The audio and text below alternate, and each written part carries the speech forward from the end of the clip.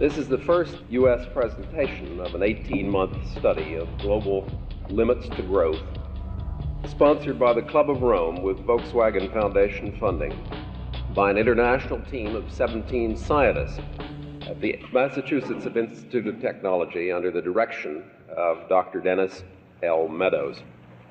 During the last year, a group of us at MIT, the principal members of which are with me here today, have been looking at exponential growth of our global social and economic system. We've been led to 5 basic conclusions. There are physical limits to growth, which, given current trends, are very likely to be encountered even during the lifetime of our children.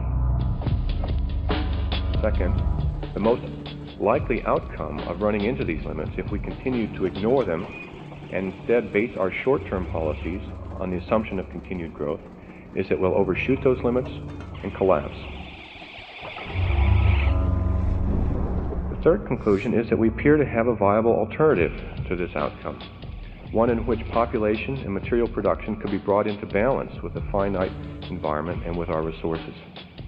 Fourth conclusion is that it's realistically going to take a period of 50 years, 100 years or more to reach that alternative in an orderly fashion. And finally, and I think this is extremely important, every year we delay beginning to form our goals and moving towards them makes an orderly transition to this stable situation much more difficult, and it decreases our ultimate options.